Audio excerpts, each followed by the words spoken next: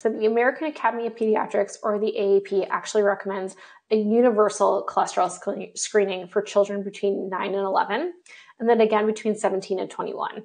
We typically do not screen between 11 and 17 because during that time, during puberty, which is the median time for children to be going through puberty, things like testosterone can actually falsely lower your cholesterol. So if we test during that period, we might get what's called a false negative and assume that a child has a normal cholesterol when it is in fact actually elevated. There's actually an important second part of this recommendation, which is that the AP also recommends selective screening for children over the age of 2 who have certain risk factors. Those are children who have a positive family of high cholesterol or premature heart disease. So certainly if a parent has high cholesterol or a history of a heart attack or stroke, but definitely if you're noticing you're going through family history, you're noticing it's like an aunt, an uncle, a grandparent, a great grandparent, and maybe not one of those not one of the parents that's still a positive history.